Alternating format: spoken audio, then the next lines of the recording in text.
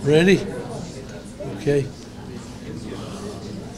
I'm sorry that this screen is blocking some of your beautiful faces. I will try to peep over as often as I can. Thank you for coming today. I was thinking how embarrassed it would be if I got it. All right, I will try to do it better. How's that? Everybody hear that? Anybody cannot hear? I think maybe this will work. I had about 2 months of speech therapy recently, and they said you got to breathe in and speak from down here. So that's what I'm going to try to do, and this will be good practice. Thank you for coming today. If I had gotten here and nobody showed up, it was going to be very embarrassing. The subject is rethinking hell. And you may think, why should anybody rethink hell? Because the first time they thunk it, they didn't do a good job. And so we're going to be talking about that. Lots of people are talking about hell these days. I did have some names of scholars. My wife said nobody there cares about any of those people. So I've got some more real people. And you may be too old like me to know who these people are. But Rob Bell has been in the news quite a bit. He's the fellow that got the little farewell Rob Bell tweet when he put his book out, and others as well. Everybody's talking about hell. 2 weeks from now on the weekend, there's a conference on conditional immortality, Rethinking Hell Conference in Houston. We're bringing people from 6 countries and 3 continents to talk about this subject. And it's a hot subject, no pun intended. There are 3 views of hell in the history of the church. All 3 of them are held today by some people. First of all, there's the traditional view of the fire that torments forever. This is what nearly all Christians have believed since the time of Augustine, about 400 AD. And so if you meet anybody in the street and say, what's hell like? If they believe in it, they probably will say, people go there and burn forever. Torments forever is a traditional view. The second view is that hell purifies people or causes them to repent and gives them a chance to repent. And they eventually all repent and go to heaven. That would be a very nice outcome if it could be the case. If God wants it to be, it will be. But at this point, I don't see that that's what he says will happen. It's a fire that purifies in that view. And then the third view is what I call the biblical view of the fire that consumes. And this wording comes from Hebrews, which says our God is a consuming fire. That's quoting from Deuteronomy. So both Old and New Testaments say our God is a consuming fire. But the traditional view leaves us with a hard question to think about. Is it something that we must believe, that God, who loves sinners so much that he gave his Son to save them, will in the end keep billions, if not billions, of them alive forever and ever, just to torment them without end, when he could let them die if he would? That doesn't sound like the God of the Bible to many, many people these days. In this lesson today, I'm going to present, as far as our time allows, and I'm going to talk fast and faster as we go if I need to tell you 6 surprising truths I learned from the Bible, which make me answer no to that question. It's not necessary to believe that. The Bible, in fact, teaches something different from that, I believe, very clearly. The book that I'll be talking about today in passing is on the bottom right hand of that screen, of that slide, The Fire That Consumes. This was a book I wrote 32 years ago, 35 years ago. I was hired by an Australian publisher to do a research project on hell and tell him everything in the Bible on the subject of the end of the wicked, plus everything in church history and how the other idea got started and why everybody believes it. And as I got into that study, I changed my own mind, and I said I have to write a book about this and tell what the Bible really says as I see it, because it didn't say what I thought it said. And so The Fire That Consumes was the book that came from that. 32 years later, that book has been instrumental as God has seen fit to use it in relaunching a rethinking of hell around the world among evangelicals.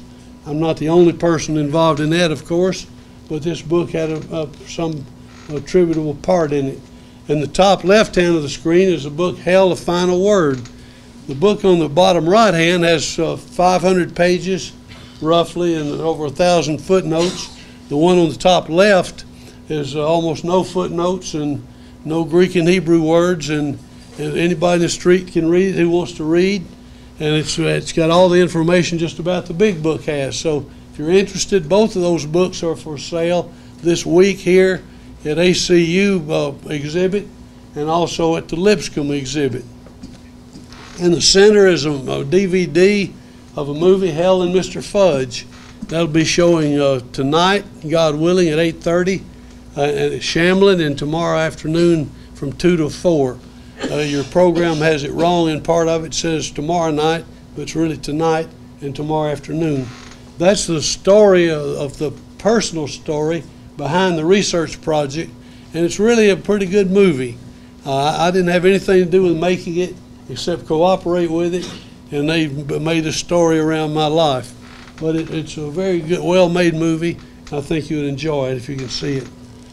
Surprising truth number 1, 6 surprising truths that made me say hell is not eternal torment. It's something different. The first surprising truth is the Old Testament says much about the end of sinners. The traditionalists have always said the Old Testament is silent about hell. And if they mean the word hell, they're right. The word hell is not in the Old Testament, meaning the word Gehenna, the Greek word in the New Testament. The Old Testament does say a lot, however, about the end of the wicked under other ways of speaking. The Old Testament Bible and the Jews divided it into 3 parts. Jesus refers to these in Luke 24, the Law of Moses, the prophets, and he says the Psalms, which is the first book of what they call the writings. We're going to look at each of these 3 quickly to say just a taste of what they say about the end of the wicked. First, the writings, or the Psalms. These speak in principles about the end of the wicked. One example, and there are many we could look at, is Psalm 37, which says, "Don't fret because of evildoers. A little while and the wicked man will be no more. Wait for the Lord. When the wicked are cut off, you will see it." But we say, what if we don't see it? Some wicked people die prospering. Some wicked people die famous. Some wicked people die praised. What about them? Is God's justice thwarted? No, God said they will be finally done away. He's going to still take care of it someday. It just will happen in the age to come, not now. So if we don't see it now, we should not give up. It will happen. The Psalms have statements like this, more than 50 Hebrew verbs that say the wicked will perish, they will vanish, they will be destroyed, they will be no more. Active and passive verbs both. And those words just sound, every one of them, like they're totally gone and never come back again. The Old Testament says in many places that God will break them in pieces, slay them, cut them off, blot them out of the book of the living. All sound like total destruction. And the Old Testament says the wicked will be like chaff that's blown away, smoke that vanishes, wax that melts, water that flows away, a dream from which one awakens, a slug that somebody puts salt on and it dissolves, and on and on and on. 70 metaphors and similes, and they all sound like total destruction. So the Old Testament and the Alec, can you get that for me, please, the water? Ed's going to do it. Thank you, brother Ed. The wicked will be like these things. God will do what he said, and these things will happen to them in the end. Please note, these are not necessarily literal, but because they're not literal does not mean they will not correspond. These things somehow match what will happen. May not be literally these things, but when it happens, people will say that's what God said. And it certainly will not be the exact opposite. So if God said they will be as if they've never been, it will not be the case that they will never be as if they've never been. If God said they will be vanished like smoke, it will never be the case. They will never vanish like smoke. Something like that will happen.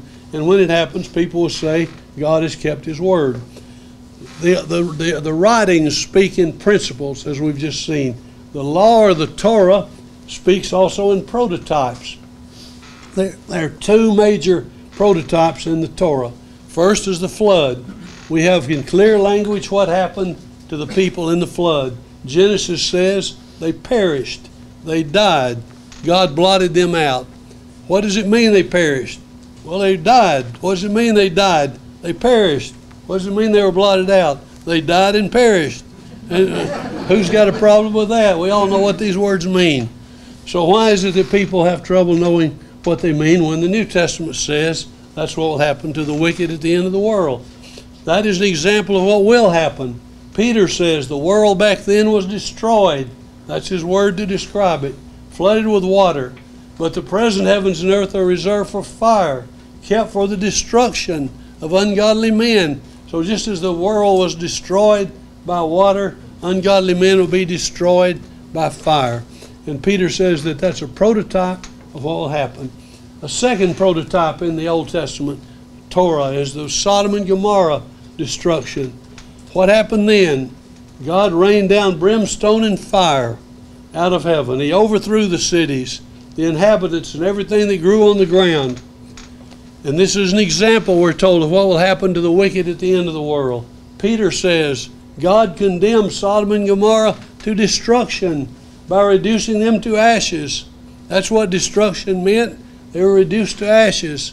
And he says that's an example of what will happen to the ungodly. Jude says a similar thing. Sodom and Gomorrah are exhibited as an example in undergoing the punishment of eternal fire. What will happen to the wicked at the end of the world? Look at Sodom. What will happen to the wicked at the end of the world? Look at the flood. These are prototypes that we're told are examples of what will be. The Old Testament prophets have many predictions of what will happen. And I've just picked out 4. These are all 4 messianic passages which the New Testament uses and applies to Jesus. First, they will be shattered like pottery. Psalm 2, 7 through 9. You will break them with a rod of iron. You will dash them to pieces like pottery. If you throw a clay pot down on the ground, what happens to it? Shatters into a jillion pieces. And we know what that means. It's destroyed. It's no use anymore.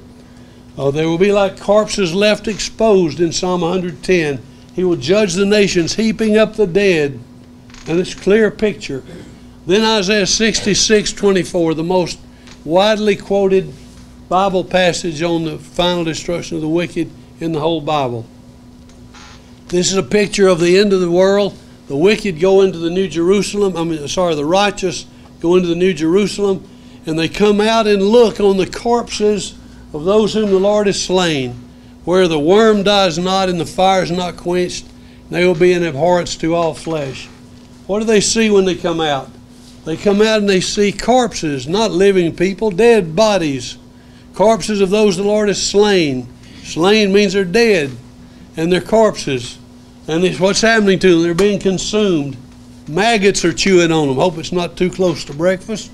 Maggots are chewing on them. The fire is smoldering, and the fire is devouring, and the worms are devouring.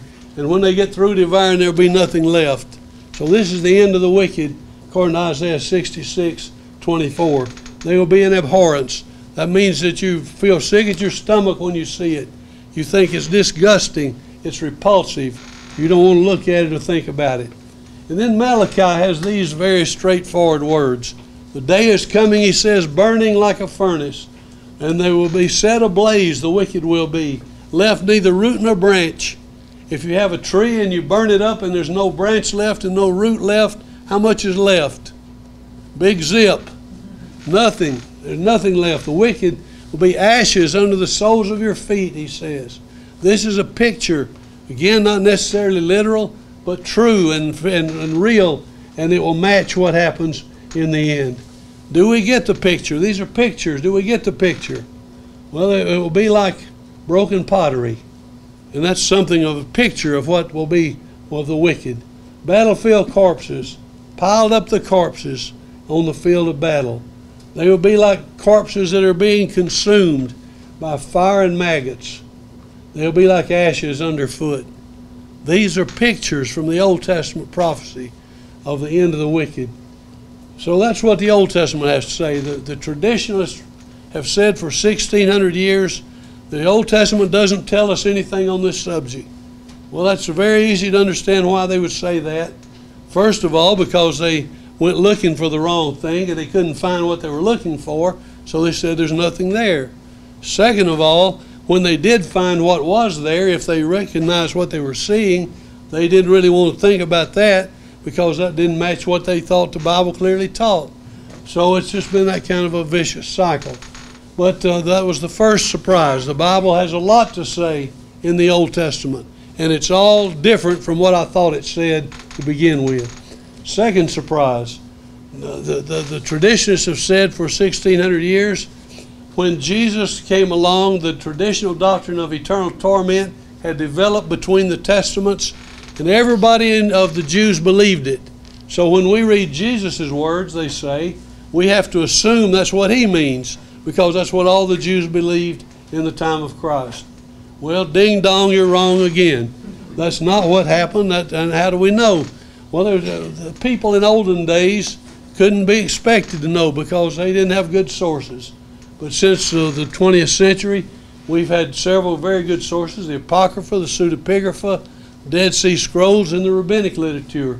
And this is what we find if we look in those Jewish sources between the Testaments. The Apocrypha, except for one passage, every passage in the Apocrypha has consuming fire.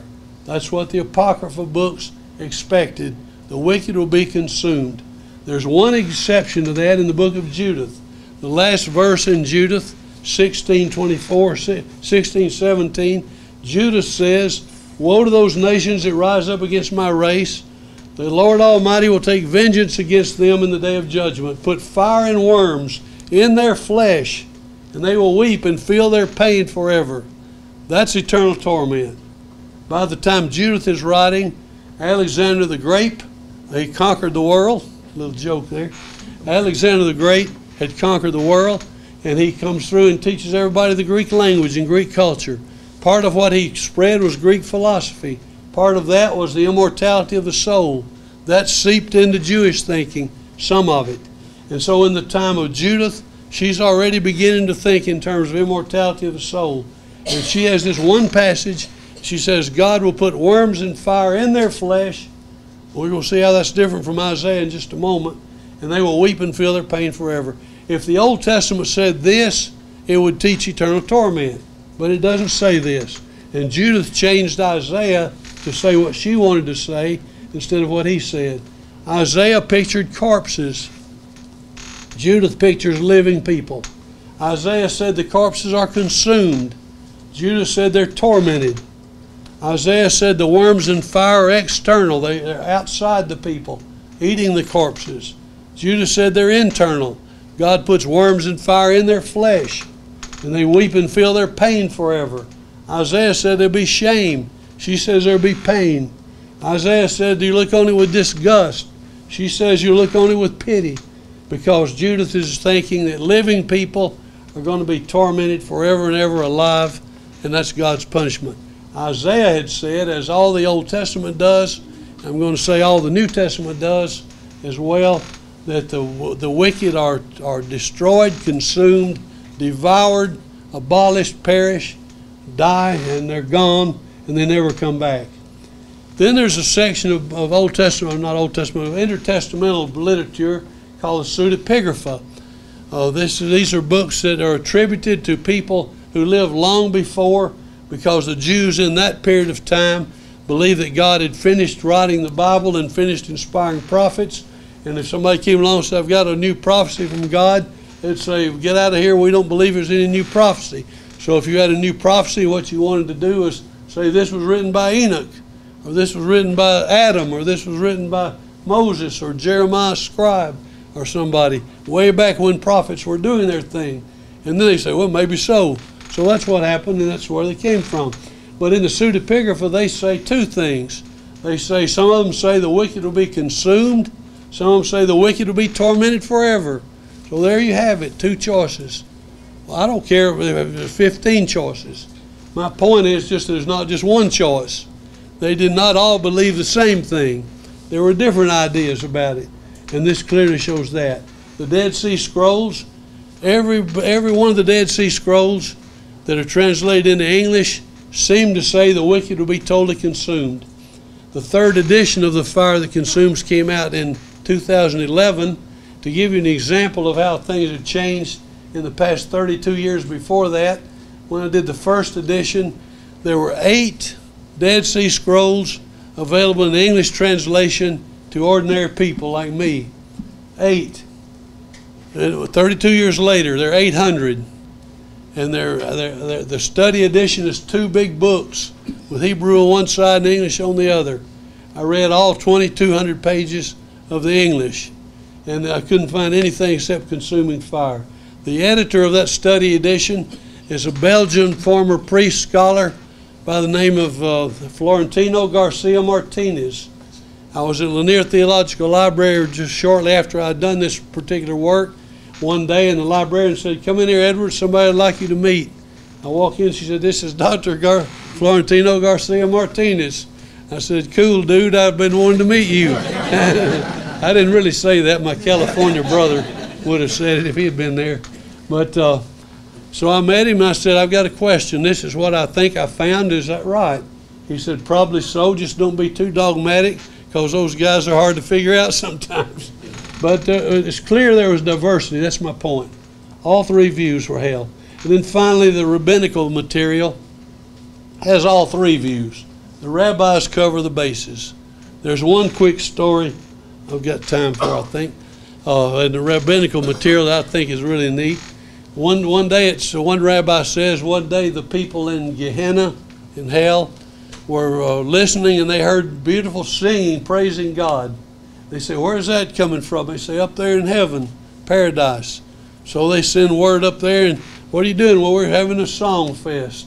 We're praising God." So the people in Gehenna say, "We should sing with them." So they start singing with them. And God hears that and says, "Where's that coming from?" They say, "The people in hell." He says, "If they can sing that praise song, they should come up here with us." And so that's the way one rabbi saw it. But the rabbis had lots of variety, and all this literature together had very much variety. The point of that is simply this. The traditionalist argument has been that the Old Testament says nothing about the end of the wicked. It developed during the time between the Testaments. By the time of Jesus, everybody believed in eternal torment. Therefore, that's what we must read Jesus as believing. Well, we had 2 wrongs so far. And the Old Testament says much about the end of the wicked. It just says they'll be totally done away. And it did start the other view during the time between the Testaments, but it was not the Jewish view at the time of Jesus. It was a Jewish view among several. Third surprise. Hell has rare and limited use in the New Testament. One of the first comments by a scholar that got me kind of interested in this subject, not to a great degree at that point, but somewhat. After I finished my master's at Abilene Christian University, I wrote Dr. Tom Albright, who had been my thesis chairman, and said, "What are some subjects that need more study? I'd like to continue doing research just for the fun of it." He said, "Well, there's several ideas. Here's one." He said, "I find it interesting that the word Gehenna, translated hell, is only used in the New Testament 12 times. One is in James. It says the tongue is set on fire by hell. The other 11 are all Jesus speaking. He's always speaking to Jews, always in or around Jerusalem. And that's the only time we ever see this word Gehenna." He said, "I wonder how people outside Jerusalem and Gentile people and other people besides Jesus talked about the end of the wicked, since they didn't use the word hell. If we'd gone back, it's kind of strange to think, but if we'd gone back and visited among those churches in the 1st century, and we brought up, how long has it been since you preached on hell? Hell? What's hell? They don't know the word. That's not the word they used most of the time. But it is used in the New Testament by Jesus 11 times. It's important to see what he says. What can we say about this word? 11 times in the Gospels, only used by Jesus, only to Jews around Jerusalem. Traditionalist writers frequently say Jesus says more about hell than anybody in the New Testament. What you're supposed to think about that? What they really want you to think about that is, what I'm telling you about hell must be right, they're saying, And Jesus is the one that says it more than anybody. Well, the second half of that's true. The first half is not. What they're saying about hell is not what Jesus said, but Jesus is the only one that uses the word hell or Gehenna. What does he say about it? That's the important question. Well, here's an example of what he says about it. Do not fear those who kill the body, but are unable to kill the soul. Let's stop just a minute. What do you suppose he means, kill the soul? Well, what do you suppose he means, kill the body? He must mean the same thing by kill the soul that he means by kill the body, or something similar, because he puts them in this kind of contrast. Don't fear those who kill the body, but fear him who can kill the soul. Fear him who is able to destroy soul and body in Gehenna. Destroy. That's the Greek word apollumi. So that's the word he uses there, destroy. Jesus says God is able to destroy both soul and body in hell.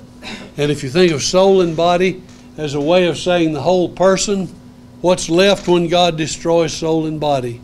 Nothing. Here's Gehenna today, by the way. It was a valley outside Jerusalem. Some people believe it was used as a garbage place in the days of Jesus.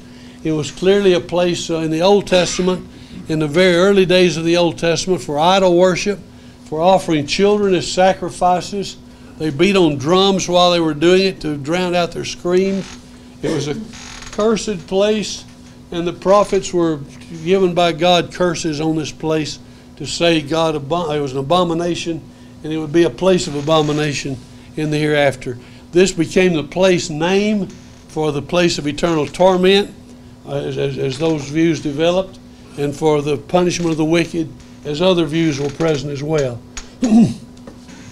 So that was a quick one I got through before I realized we were done. Let's back up a second, see if we missed anything.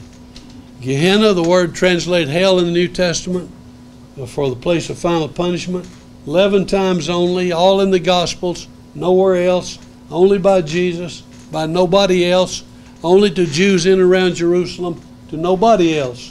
That's what we can say about the word Gehenna's usage. What Jesus says about it is God is able to destroy both soul and body in Gehenna.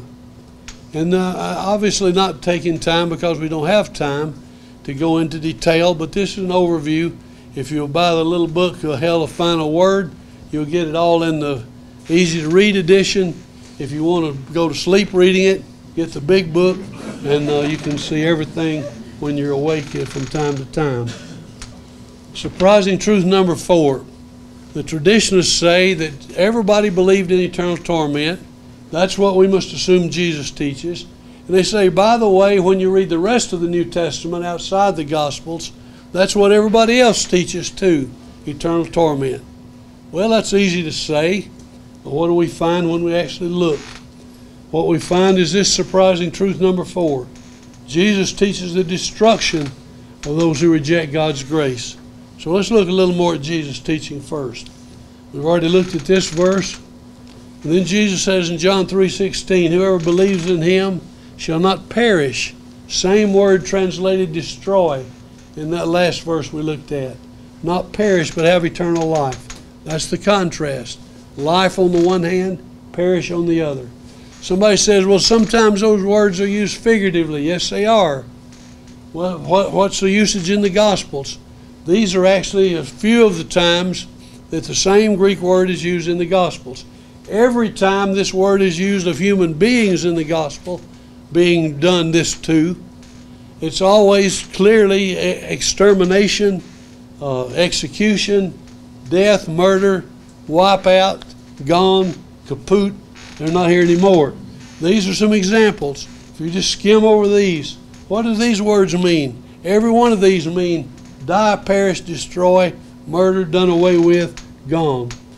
But there are other phrases somebody says that teach conscious unending torment in the mouth of Jesus. So let's look quickly at some of those. What about gnashing of teeth?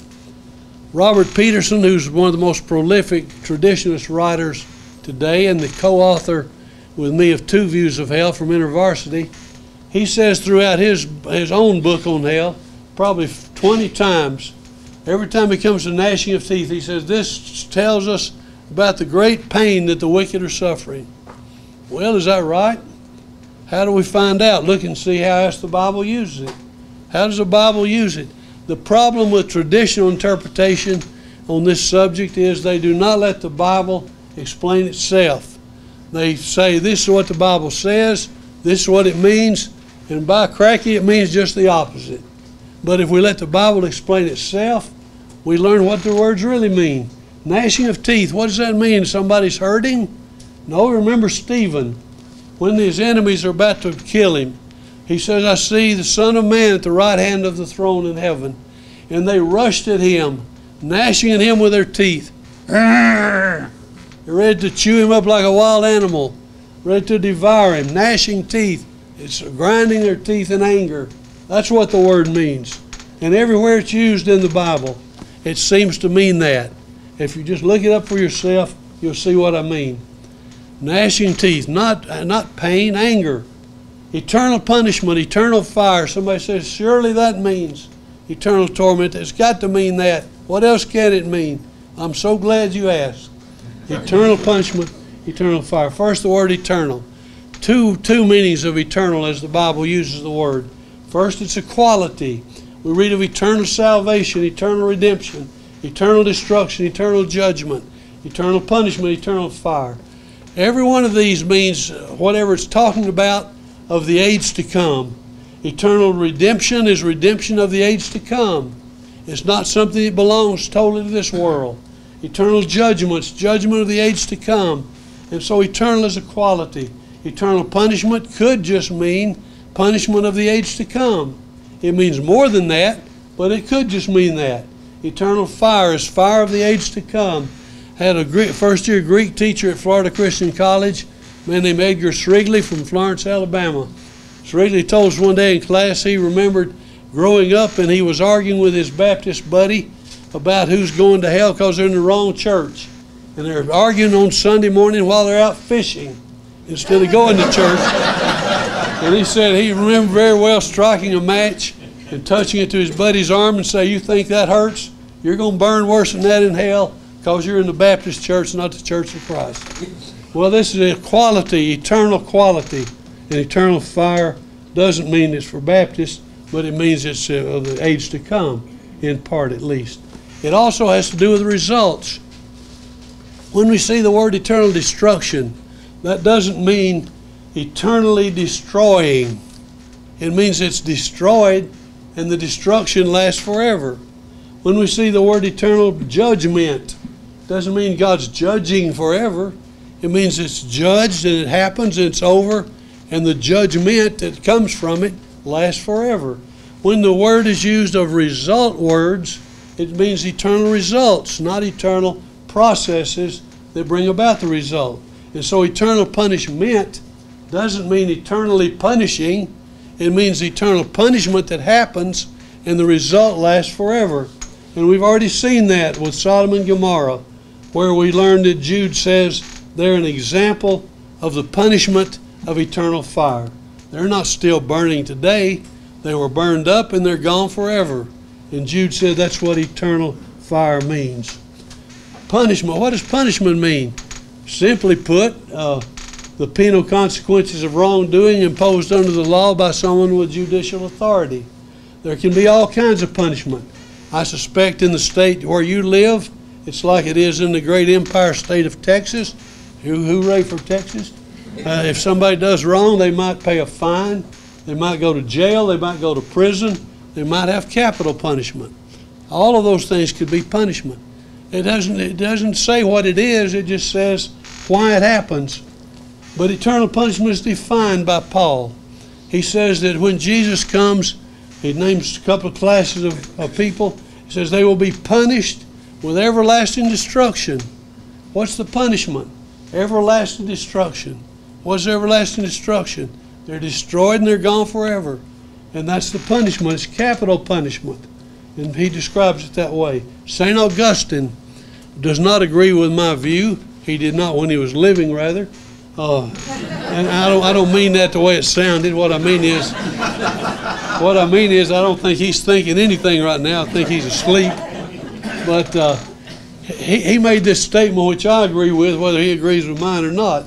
He said, when a very serious crime is punished by death and the execution takes only a minute, we don't consider the minute as a measure of punishment, but the fact that the criminal is forever removed from the company of the living. So the capital punishment doesn't mean you're tormented forever. It means you're gone forever once you're dead. And I think that's a very good statement to describe it. Surprising truth number 5. Other New Testament writers say the wicked will die, perish, and be destroyed. John the Baptist says of Jesus, he will gather the wheat in the barns, but burn up the chaff with unquenchable fire. What does it sound like, burn up the chaff? What does that sound like it's going to happen to the wicked? Burn up. What's burn up mean? Burn up. What's burn up mean? Burn up. What's burn up mean? Never burn up. Nothing like burn up. No way resemble burn up. That's what the traditional view says. But John the Baptist says he will burn up the chaff with unquenchable fire. Even if that were not enough to say it means what it says, he says it will burn up with unquenchable fire. What is unquenchable fire? Somebody says unquenchable means it will burn forever. Is that what it means? No, it means it will never be put out prematurely. You can't quench it. You can't extinguish it. It will burn until there's nothing left.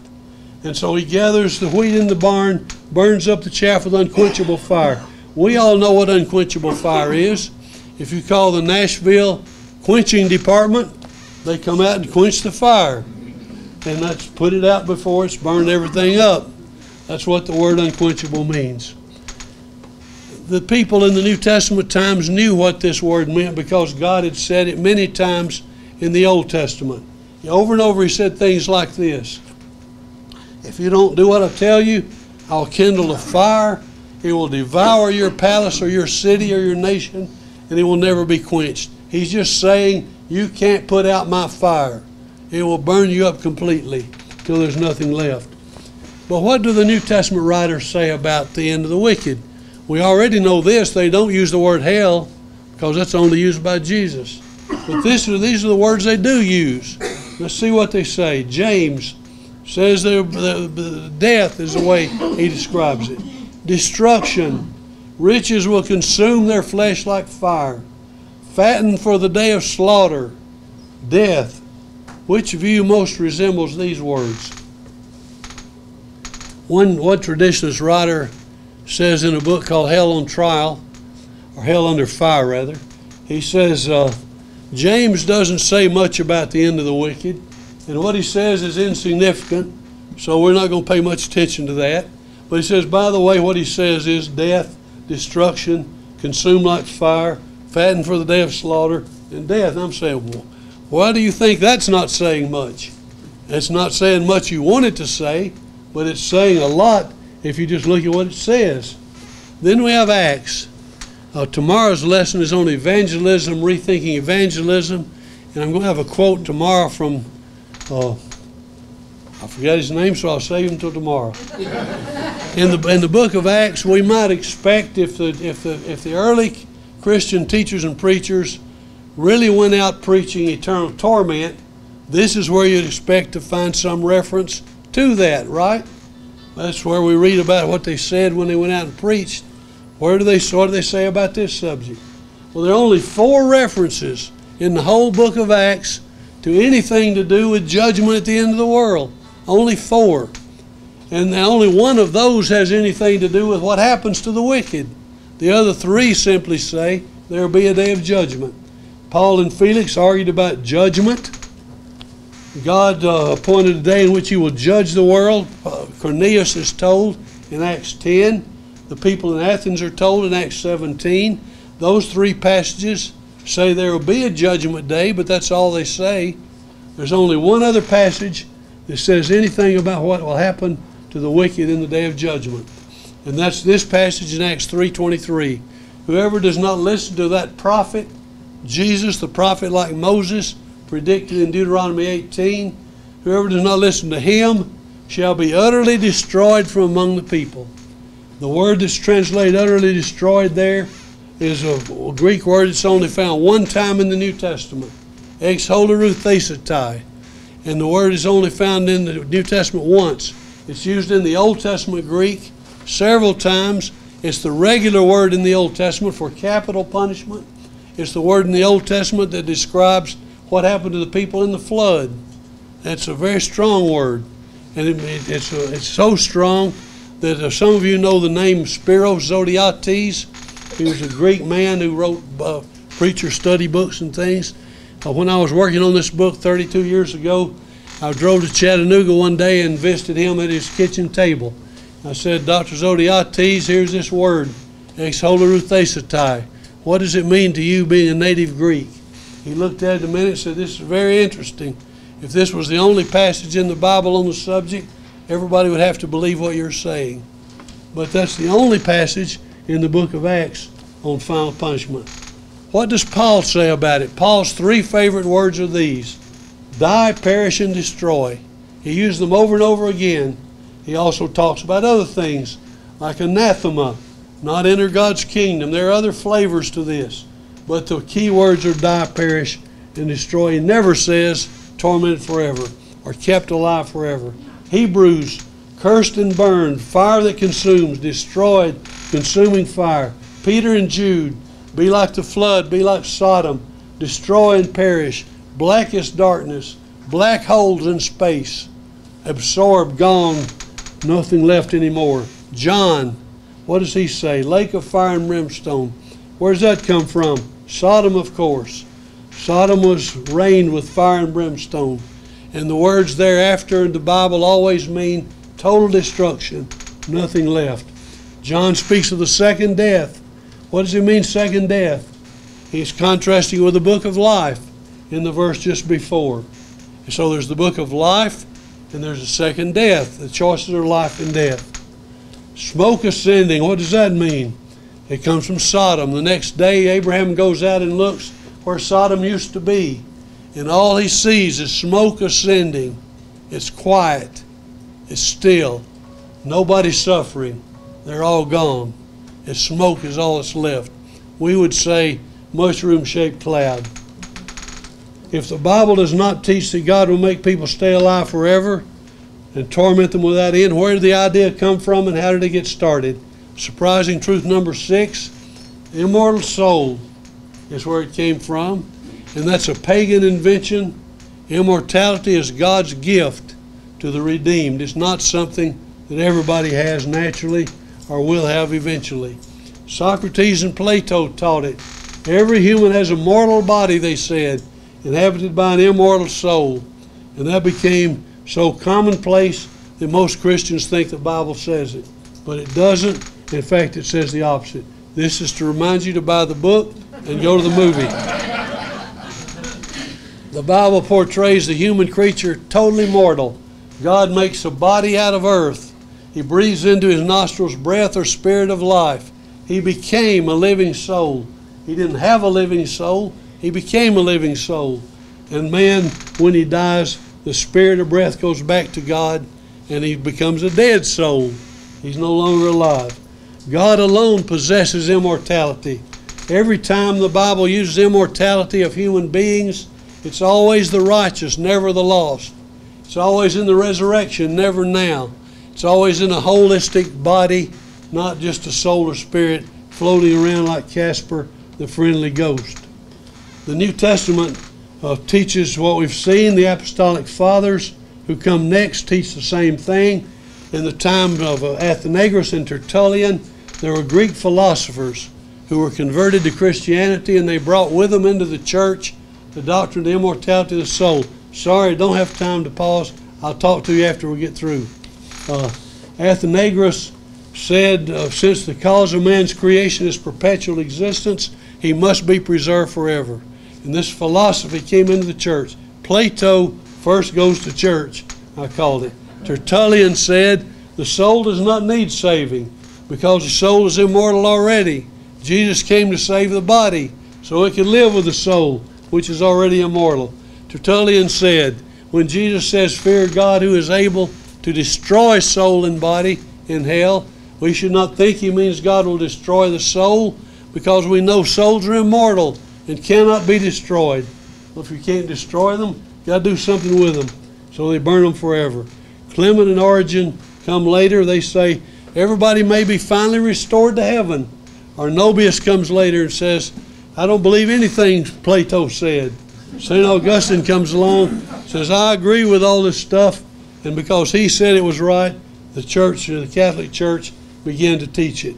Anselm developed intricacies on it, very interesting, but we don't have time to talk about them. Aquinas said some more. Dante did even more. His worst circle in hell was freezing, and I don't know why we don't say cold as hell instead of hot. Luther said maybe the doctrines of immortality of the soul are wrong. Luther said it very tactfully like this: the philosophical arguments for the immortality of the soul belong on the great dung heap of Roman decretals. And when he said that, Sir Thomas More said, no, you're wrong. Tyndale said, no, you're right. Calvin said, I think you're wrong because the Anabaptists say that, and everything they say is wrong. But Heinrich Bullinger in Switzerland wrote the Second Helvetic Confession in 1560-something. He said, what the Catholic Church said is right, what Calvin says is right. This is going to be Protestant doctrine as well as Catholic doctrine, and it slid into Protestantism. Came to America as Puritanism, later became fundamentalism, and we're still working with it today. Why does this even matter? 3 quick answers. It's not a salvation issue. It should not be a fellowship issue, though the traditionalists frequently make it that. Nevertheless important because we speak in God's name. If we say we're telling people what God said, God wants us to say what He said. He gets very unhappy when people say they're saying what He said and they say something different. Second reason, it impacts evangelism. There are many atheists who say, I'm an atheist because of that doctrine of hell that you have. I can't believe a good God would keep people alive forever just to torment them. And finally, it speaks about God's character. That's the main reason I think it's important. God's character is involved. In conclusion, the surprises from the Bible we found are not tricky, or difficult, or complicated. In fact, you already know 2 scriptures that say it all. If you don't remember anything else I said here today, just remember these 2 scriptures that you already know. And you could have slept through the whole thing. 2 scriptures say it all. You already know them. The wages of sin is death. The gift of God is eternal life. It's a clear contrast. Could not be any plainer. Death or life. Who has a problem knowing what those words mean when they're put side by side? Or the other verse you know is John 3:16. Not perish, but have eternal life. Perish and life. Simple choice. It finally comes down to this: life or death. Time is up. I'm sorry not to have a chance to visit with you more. If you can come back tomorrow, we'll be talking about evangelism. There are going to be some surprises about that, equally surprising to these. And if you can see the movie tonight or tomorrow, I hope you'll do that. If you want the book, you can get it at Lipscomb or at ACU.